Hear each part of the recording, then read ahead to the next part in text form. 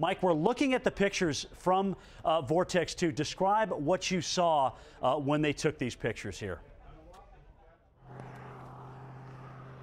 All right, so we're right now, Jim, we're in Shawnee, Oklahoma City, okay, and we are looking due west right now from Interstate 270, okay.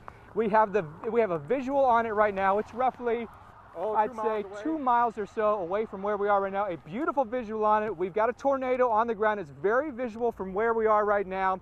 And I would say anywhere between east side of Oklahoma City, Jim, and to where our location is in Shawnee, you're in extreme danger right now. Please take cover. We've got a huge visual on this right now. This is a very large tornado. I'm going to put Dr. Forbes on the phone with you right now. Yeah, we have a very large, we have a wall cloud. We have a large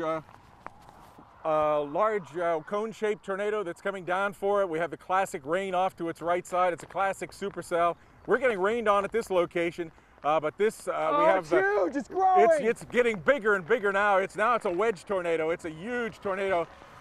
Due east, we have a bit of sun in behind it, off to the west side there. We're confirming a very, very large.